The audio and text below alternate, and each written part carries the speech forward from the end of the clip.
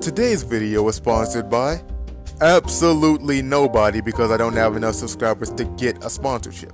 But y'all can fix that by subscribing to the channel, so do it. Yo, what's up everybody? Wait, what? Wait, what the fuck? Why do I look so tiny? I guess I can adjust this. I don't really have hands anymore, but wait, hold on, let me check something right quick. Oh, thank God, my dick's still there. We're good.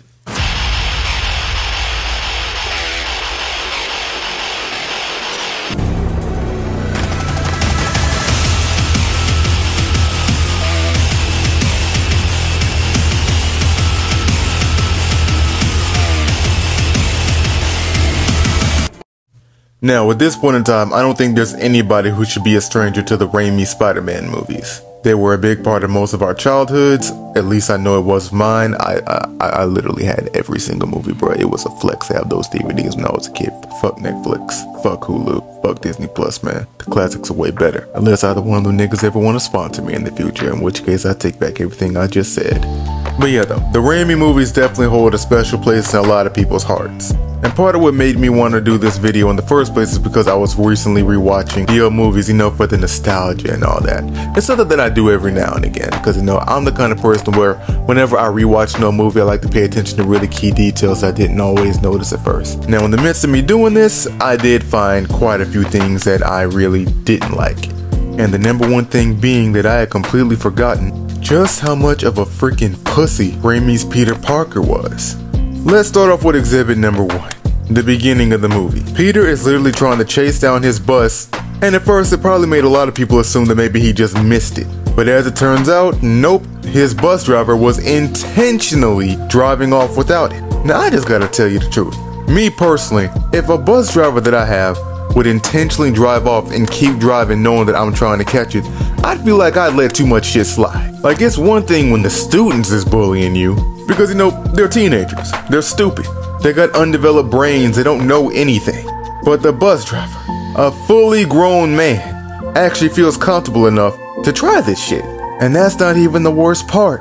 The worst part is that even after he did that and he finally did stop, Peter just got on the bus and then he apologized to him. I'd have been like, bro, I know damn well you heard me while I was out there.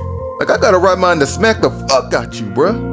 And then to add insult to injury, literally everybody on the bus is just being a total dick to him. And this is one of the things that I always thought was really unrealistic about the movies. Like listen, I wasn't a teenager in this time period, okay? It was made in like 2002, I think, so I was like 1 at that time. So I don't know if this was the culture at the time to do the nerds, just treat them like dog shit for no reason, like he ain't bothering nobody. Like, I'm just saying, like, he ain't did shit to nobody, he seems to be a pretty quiet kid overall, and these niggas are treating him like he killed the Jews or something. Even got this little nerdy girl talking about some, don't even think about it. Bitch, don't nobody wanna sit with your Louise Nordoff looking ass, your hot dog water with pigtails looking ass, skinny white version of modern day Velma looking ass. So calm it down with that ego. And then, I don't know why this nigga trying to shake his head no, like, bruh, he can't even fit in that seat with you so fat. Some people are larger than life, but this nigga's more like larger than the fucking afterlife, man. Fucking fat motherfucker. Ooh. And then he gets tripped while looking at Mary Jane's tits. Side note, Peter, you can't be staring at girls like this, bro. Like, this is where sexual assault allegations come from, man. You glance and then you look away. Now, fast forward, they end up going to some science lab where the scientists are experimenting on mutated spiders, which they call super spiders, which I don't even entirely understand why they would do that anyway. But you know what? We're getting sidetracked. We're here to focus on this nigga today. And this nigga is still getting messed with. Peter's trying to take a photo of the spiders for the school paper, and then this jackass decides to bump into him to fuck up his photo. I would have hit him in the head with the fucking camera and gave him brain damage, I don't even care.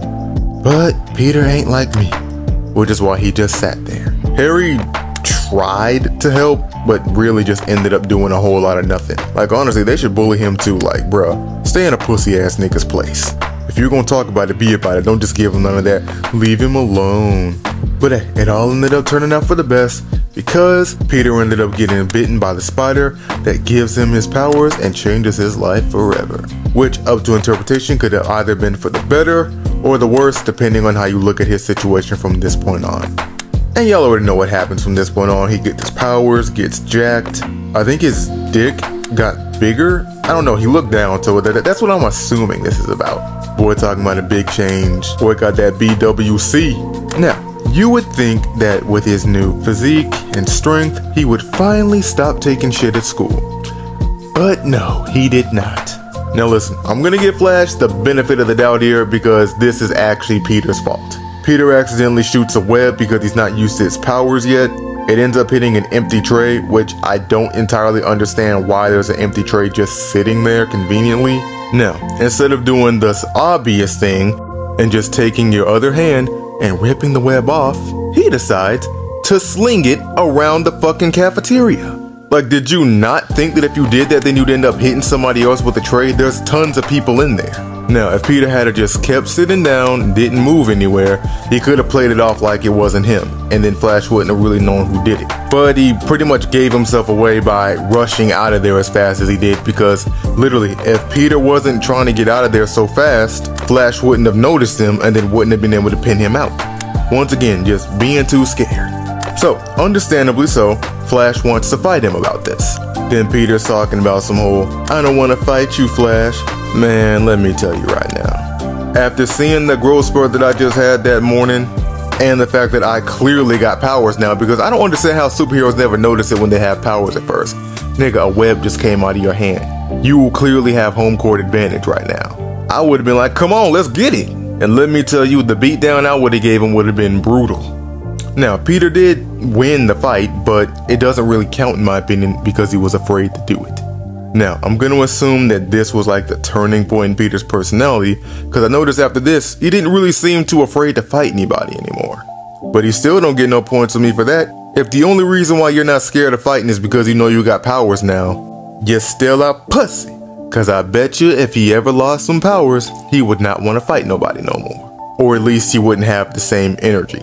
At least this version of Peter Parker. You know, there's some other iterations where he's got a little bit of balls to him. But as always, these are my thoughts and I'd love to hear all of yours. Thank you to everybody who watched to the end of the video. Hit your boy with a quick subscribe and a like too because it helps me out with the algorithm. I'll probably be dropping some more Spider-Man videos soon, so you know, stay tuned for that. And if you want to see what I'm doing in my personal life, go hit up my Instagram and my Twitter. I try to be as consistent on there as I can.